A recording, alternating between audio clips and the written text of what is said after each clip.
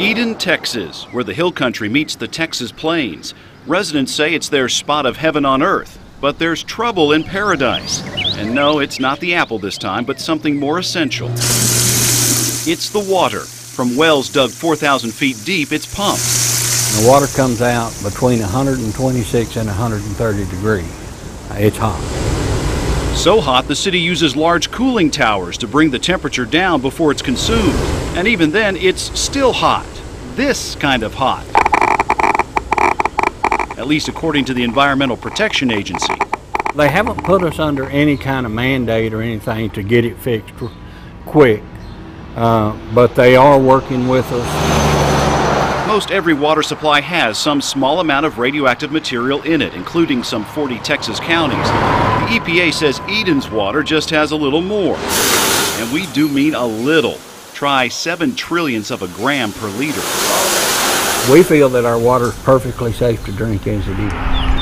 The Texas Commission on Environmental Quality found Eden's water to contain too many radium radionuclides, enough technically to make it a health concern. You never know when you go through these stratas. But it is not the city's water that has changed over the years. It's the standards for measuring it that have changed. September of 2004, the EPA changed their rules and regulations.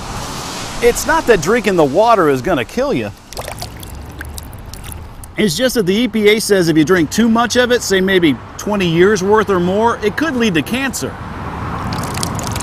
If you drink 2 liters of water a day for 70 years, you may get bone cancer. They don't say you will. They don't say it, it's just a may. And someplace along the line, they decided to enforce it.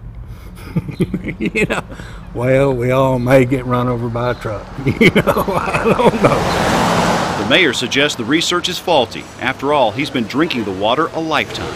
I make tea out of the water. I make coffee out of the water. Shelley Hiles was raised on it too. I cook with the water.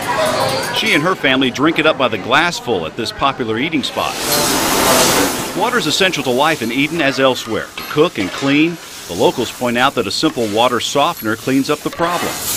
If we knew what was in all the water that we drank everywhere, we might be shocked. So, at least we know what we're drinking. The TCEQ order suggests bottled water for those residents who want to drink. Restaurants carry it, though we couldn't find anyone who cared to drink bottled water. I think everybody realizes that how the water is. Drilling another deep well would cost Eden around $2.5 million. There's no guarantee the water wouldn't be just as tainted, if not more. Treating the water could even be more expensive. And a town of 2,500 would be stuck with one heck of a water bill. Everybody's been drinking the water since 1946, and no serious incidents of illnesses or anything because of it. Those who live here remain optimistic and believe the only thing getting expelled from this paradise eventually will be the water problem. Well, the Garden of Eden had its problems too, didn't it? In Eden, Joe Conger, KENS 5 Eyewitness News.